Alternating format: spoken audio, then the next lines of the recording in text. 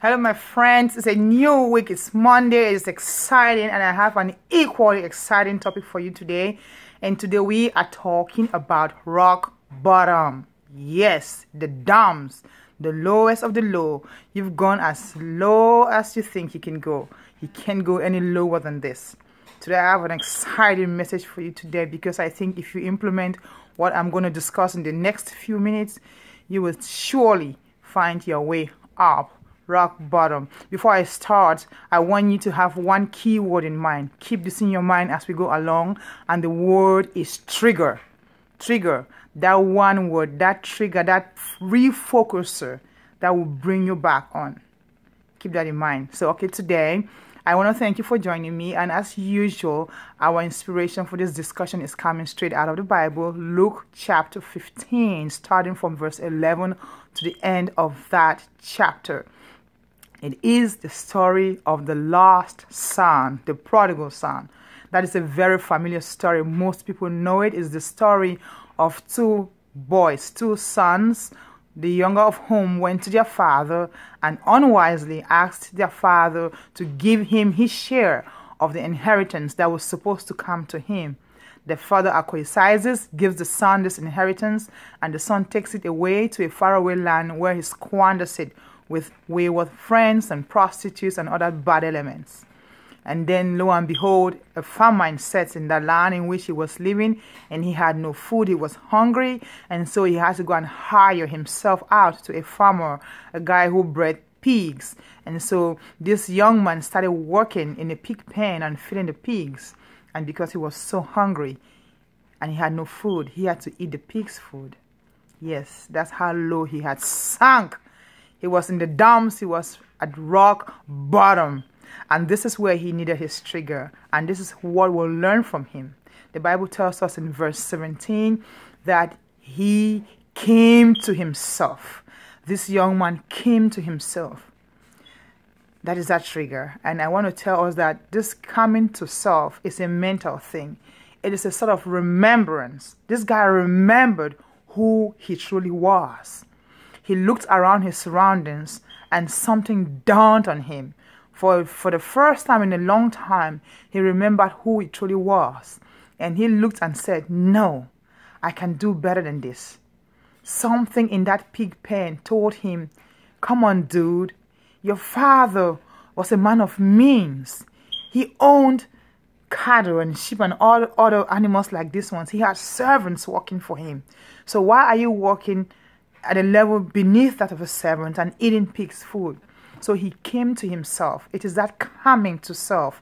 It is the coming to self that helps you get out of rock bottom. It is the coming to self that is your trigger. Something will set it off. Something will give you that aha moment that say, voila, look at yourself in the mirror. You are better than this. You can do better. This young man realized, and he came to himself and said, no, I will go back to my father's house, because my father, in my father's house, I can do far better than this. And even if he doesn't accept me again as a son, the least position that I will have in my father's house will be better than what I am currently doing. Ladies and gentlemen, rock bottom means he's falling so low. The best thing he can do for himself right now is to regroup. To regroup and say, I know deep down, and that is where I want to focus our discussion today. Deep down in you, you can do better.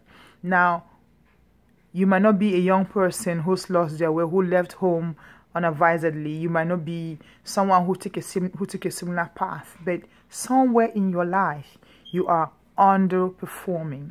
Maybe professionally, maybe personally, maybe just in your relationship with other people, maybe even your relationship with God. You are not performing like you know you ought to. Your fruits, your results are far beneath the seed that is in you. And you have recognized that. You know that what you've been putting out stinks, and that you can do way better than you've been doing. And so you remind yourself, you come to that point, you say, I have been complacent, I have been lazy, I have been lethargic, I have been underperforming by miles. And it is about time I set my course back on the right track. So this young man came to himself. And I want you to listen. That is key. Listen to those triggers in your life.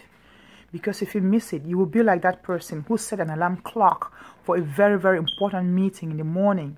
But because he was so wasted the night before, that when the alarm clock went off, he or she didn't hear it. And then they missed the trigger that could have set them off, that could have woken them up, that could have set them to move forward. Don't miss your triggers.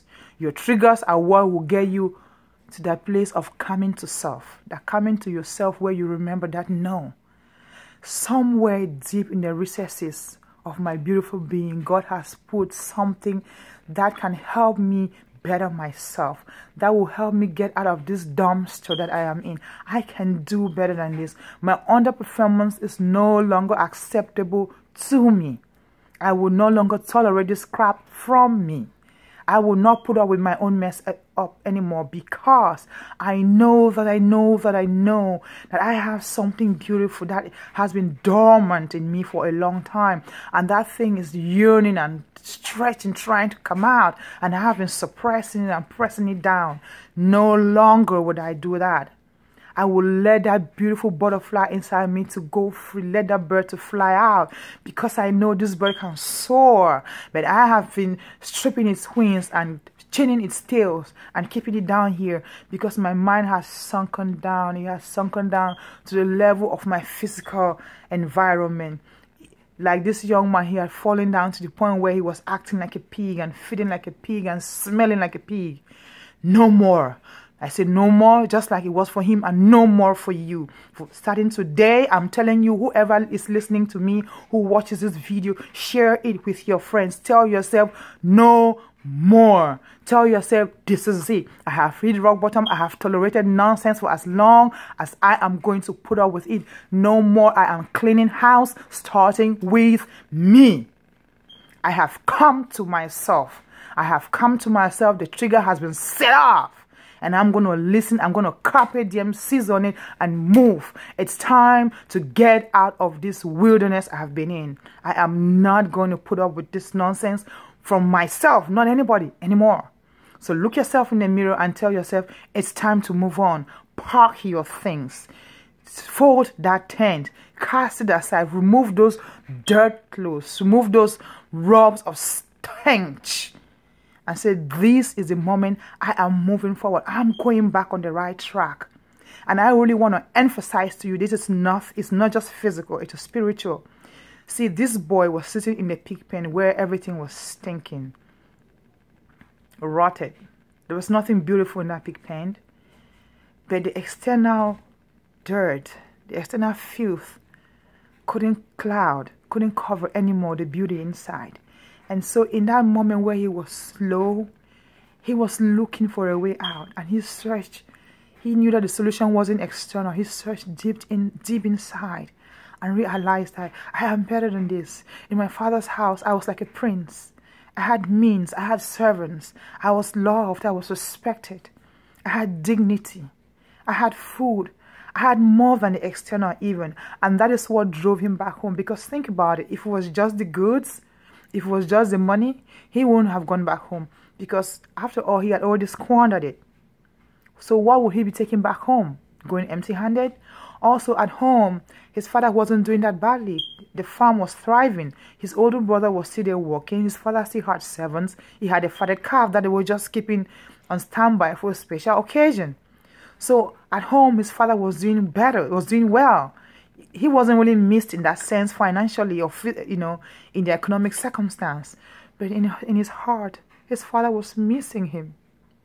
He was sorely missed at home.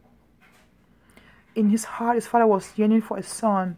And his eyes was always on the road looking for when his son would come back. That spiritual connection, that heart thing. And it was the same heart thing that saved this boy. Sitting in that pig pen, he reached down in deep inside of him and said, I know a better place. I know a place where I think I'll be received well. That even if I showed up empty-handed without my goods, without my inheritance, they will still love me. Because I am more than just what I have in my hand. There's something beautiful inside of me. As a person, just by myself, I am enough. And that is what took him back home. And I want to encourage you, my friends, that as a person, you are more than enough. And so wherever you find yourself, that you find yourself underperforming, not doing as well as you should, that you know that you're acting beneath the beauty and the riches that are inside of you, remember that. Please remember that. And find your way home. Let that be your trigger. Look around you. I always like to talk about doing a self-inventory. Go home and do some stock taking. Look at yourself and say, are my fruits beneath, lower in quality than the seed that went in? If your answer is yes, if you answer yes to that question in the slimmest way in any area of your life, I want to tell you that is your trigger. Come to yourself. That self of the beautiful and priceless you inside. I always like to say our assets are more than what is in the bank. What is inside of us is immeasurable, unsearchable, in fact unknowable. Until we leave this earth, we'll always have something inside that we can give. Reach for that. The Father loves you, and He has put some untold wealth inside of you. Wealth in many different areas. Reach for it and let that be that which guides you out of the dumps you are in. Say it is enough. Come to yourself today. Let that trigger move you. Don't be like that person who is so out of it that the clock that was supposed to wake them up sounded loudly, and yet they didn't hear because they were so entrenched in the normalcy, the new normal of the nonsense, of the mediocrity that they had built around themselves, and they had become so acquainted with it and so familiar and comfortable that when the train that was supposed to take them out came roaring and passing by, they never even heard it because their ears had gone numb. They could no longer hear of higher things. Are you low? Not just in your physical, but in your mind. It is a time to come into self so you can hear the higher things. You can hear the higher voices calling you to better and more superior and nobler things. It is time to come home. Come home doesn't mean going back to where you were yesterday. No, come home to being the special, wonderfully exquisite, intelligent and genius and superior being that God has made you to be. Not superior to other human beings, superior in terms of you being a human being and all the gifts. You have something. You do. And you know that you do. So why are you putting up with less than? Come home today. Come to yourself. Let that trigger move you. Listen for the triggers. And when it comes, seize it. Stand up. Get up and go. Say enough with enough. And this is not me. This is not you pointing fingers external. This is all home, all me dealing with this. Because if I were to get up, if I were to come to myself and start moving forward, there are not enough forces on earth to stop me. There is no power in hell or any who can stand before the power of that name of Jesus. And when you go in that name, when you walk in that power and in that strength, nothing can stop you. They may try, yeah, but they won't. So I want to encourage you today. That is my message. Get out of that dumps. Any area of your life, look around. Anything that you know in your spirit that has been underperforming, that has been giving you less than that you expect. Tell yourself this is it. No more. I am so glad for you today. I am so very thrilled for you that your moment of turnaround is here. That you're turning that ship and setting it on the right course because you have come to yourself. You have not come to anything else. You have come to know the beautiful and better you that's inside. And you are resolved to tap into that person, to use it and to beautifully shine. Shine both for you and all the people that you help, but most especially to the glory and the praise of His worthy name, Jehovah. God bless you today. I thank you for listening. God bless you. I hope this helps you. Share with your friends. And tomorrow we will continue on this topic of the prodigal son who got lost but found his way home. And him be an example for us that regardless of where we are lost in our lives, we too can find our way home. Welcome home.